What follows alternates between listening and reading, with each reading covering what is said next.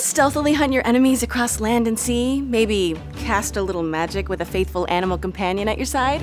Then darling, have I got the class for you. Get ready for your Ranger quick build for D&D 5e.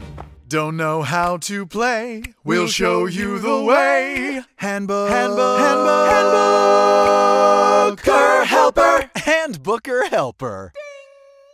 Rangers specialize in specific fighting styles, so if you plan to stand back and let loose those arrows, then you should make dexterity your top priority. But if you'd rather dual-wield a couple axes and slice through enemy lines, put the focus on strength.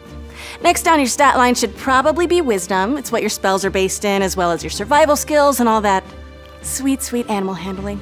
At level 3, you'll choose your ranger archetype. You could choose to be a hunter, someone who focuses on special techniques that'll take down their quarry, be it hordes of goblins, giants, or even a dragon. Or you can become one with the creatures of the world around you and walk the path of Beastmaster. With this, you can command a fierce and adorable animal companion to fight alongside you, and depending on the spells you choose, you can even spy on your targets through their eyes. You can choose to play your rangers stealthy or play them tanky. There's no wrong way to do it. But when you start using spells, Hunter's Mark is always a solid choice. You get it pretty early on. You can deal an additional d6 damage to your attacks, which really adds up. You just have to, remember to cast it.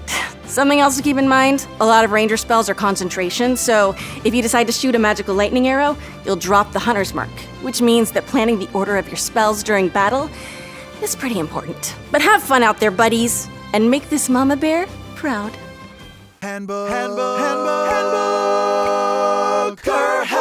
Handbooker Helper.